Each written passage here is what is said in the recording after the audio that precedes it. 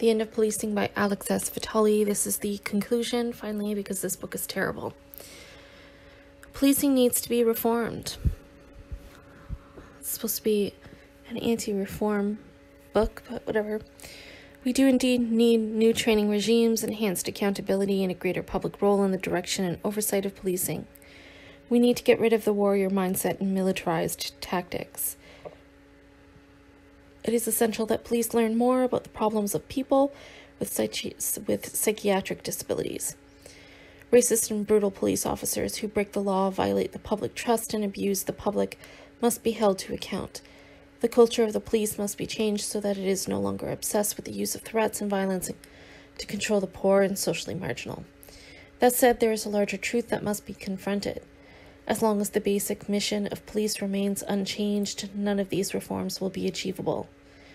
The basic mission of police will always remain unchanged.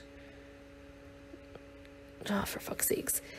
There's no technocratic fix. Even if we could somehow implement these changes, they would be ignored, resisted, and overturned, because the institutional imperatives of the politically motivated wars on drugs, disorder, crime, etc. would win out. Powerful political forces benefit from abusive, aggressive, and invasive policing, and they're not going to be won over or driven from power by technical arguments or heartfelt appeals to do the right thing. They may adopt a language of reform and fund a few pilot programs, but mostly they will continue to reproduce their political power by fanning fear of the poor, non-white, disabled, and dispossessed, and empowering police to be the thin blue line between the haves and the have-nots. This does not mean that no one should articulate or fight for reforms. However, those reforms must be part of a larger vision that questions the basic role of police in society and asks whether coercive government action will bring more justice or less. Too many of the reforms under discussion today fail to do that. Many further empower the police and expand their role. Community policing, body cameras, and increased money for training reinforce a false sense of police legitimacy and expand the reach of the police into communities and private lives. More money, more technology, and more power and influence will not reduce the burden or increase the justness of policing. Ending the war on drugs, abolishing school police, ending broken windows policing, developing robust mental health care, and creating low-income housing systems will do much more to reduce abusive policing. In the 20th century, two major areas of policing were eliminated when alcohol and gambling were legalized. These two changes reduced the scope of policing without sacrificing public safety. Prohibition had led to a massive increase in organized crime, violence, and police corruption, but had little effect on the availability of alcohol. Ending it reduced crime, enhanced police professionalism, and incarcerated fewer people. Similarly, fruitless attempts to stamp out underground lotteries, sports betting, and gambling proved totally counterproductive, empowering organized crime and driving police corruption. Government control and regulation of gambling has raised revenue and undermined the power of organized crime. By creating state lotteries, regulating casinos, and only minimally enforcing sports betting, the state has limited police power without sacrificing public safety. There's no reason the same couldn't be done for sex work and drugs today. The billions saved in policing and prisons could be much better used putting people to work and improving public health. We don't have to put up with aggressive and invasive policing to keep us safe. There are alternatives. We can use the power of communities and government to make our cities safer without relying on police, courts, and prisons. We need to invest in individuals and communities and transform some of the basic economic and political arrangements in our society. Chemical dependency, trauma, and mental health issues play a huge role in undermining the safety and stability of neighborhoods.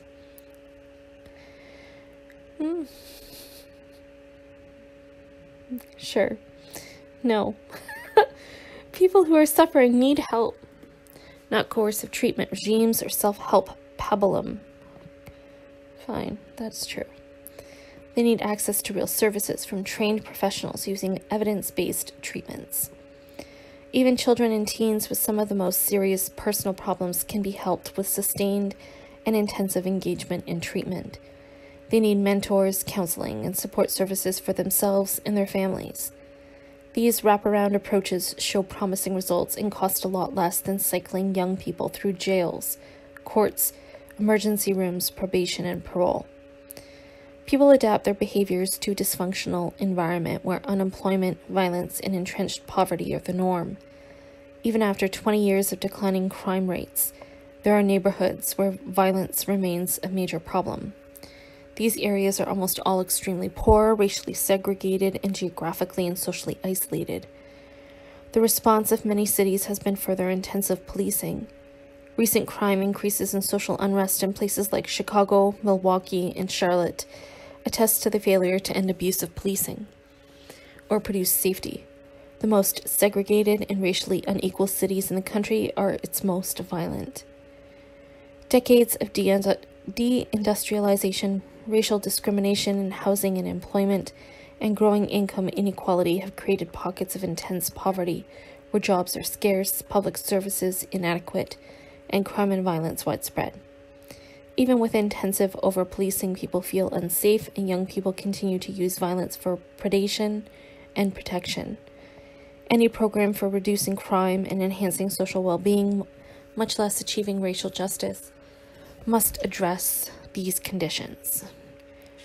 No one on the political stage is talking seriously about this reality. Racial segregation in the United States is as bad today as it has ever been. Poor communities need better housing, jobs, and access to social health, recreational, and educational services, not more money for police and jails. Yet that's what's on offer across the country. From Chicago to New York to California, local politicians continue to hold out more police and new jails as the solution to community problems. This must stop. These communities also need more political power and resources to develop their own strategies for reducing crime. Concepts like restorative justice and justice reinvestment offer alternatives. The money that would be saved by keeping people out of prison could be spent on drug and mental health services, youth programs, and jobs in the community. At the same time, offenders could be asked to make restitution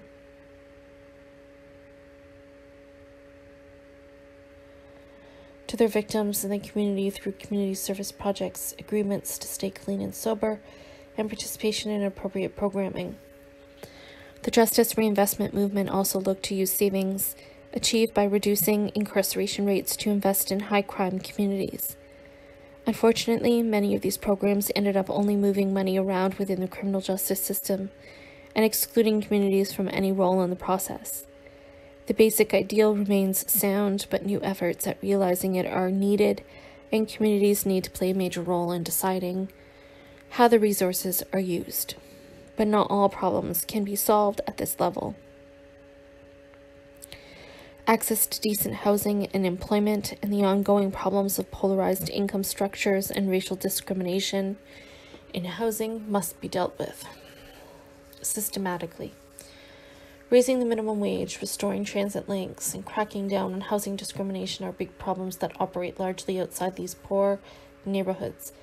If we want to make real headway in reducing the concentrated pockets of crime in this country, we need to create real avenues out of poverty and social isolation. Perhaps like ending capitalism. That's a thought.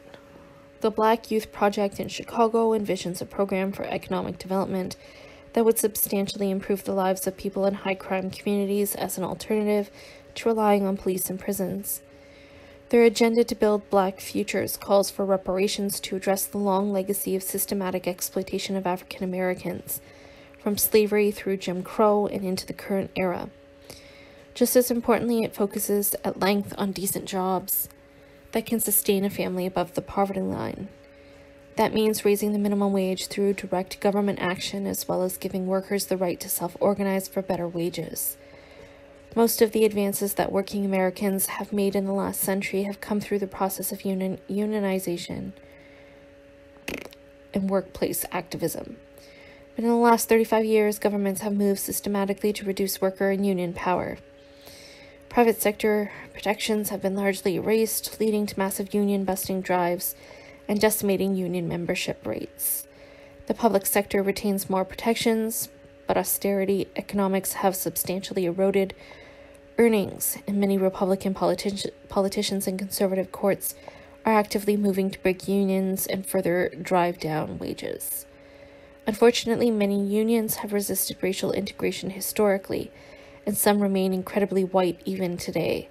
So government protection of unions in the absence of a racial justice program will not be sufficient. The movement for Black Lives has also outlined a plan for economic and political justice that includes greater investment in schools and communities based on priorities developed by Black communities. At the heart of their program is a set of economic justice proposals, including reparations, which would reduce inequality, enhance individual, family, and community well-being, and protect the environment. They call for major jobs programs, restrictions on free trade and Wall Street exploitation, and vigorous protections of workers' rights. They specifically demand that funding for criminal justice institutions should be shifted to education, health, and social services. To make this possible, they demand political reforms and are developing plans for grassroots mobilizations. This is what police reform has to look like if it's going to bring meaningful change. Rural areas need help as well. The growth in opioid use is closely linked to the downward mobility of the rural poor and the expansion of the destructive war on drugs. While simplistic protectionism and jingoistic anti-immigrant mania are unlikely to bring long-term stability, our rural areas must become more economically sustainable and livable, with green jobs, infrastructure development, and non-toxic food production. Reducing subsidies to multinational corporations that move jobs overseas to countries with little in the way of labor rights or environmental protections would also be a good place to start, replacing free trade with fair trade.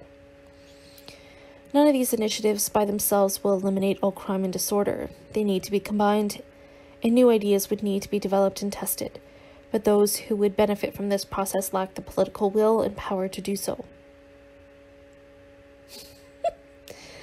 U.S. culture is organized around exploitation, greed, white privilege, and resentment.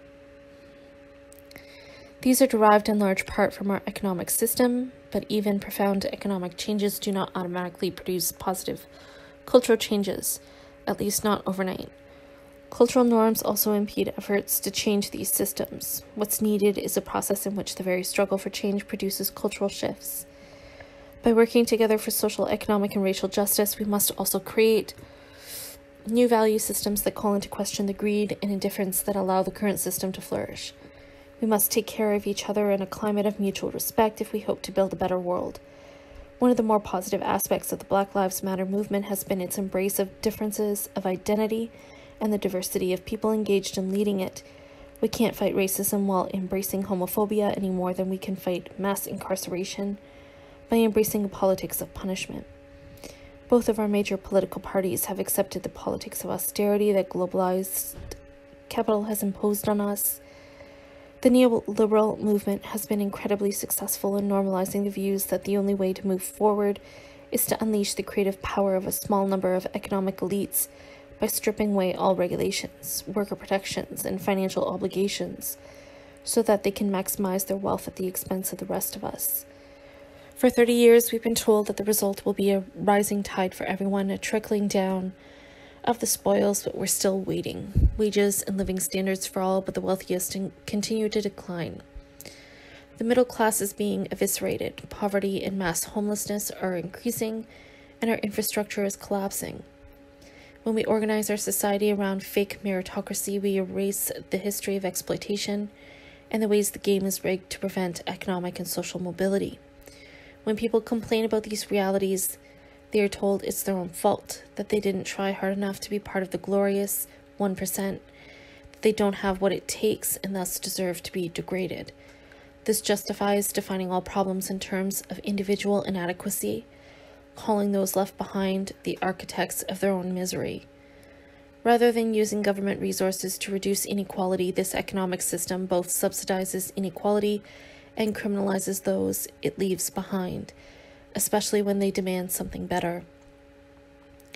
The massive increases in policing and incarceration over the last 40 years rest on an ideological argument that crime and disorder are the results of personal moral failing and can only be reduced by harsh punitive sanctions. This neoconservative approach protects and reinforces the political, social, and economic disenfranchisement of millions who are tightly controlled by aggressive and invasive policing or warehoused in jails and prisons. We must break these intertwined systems of oppression. Every time we look to the police and prisons to solve our problems, we reinforce these processes.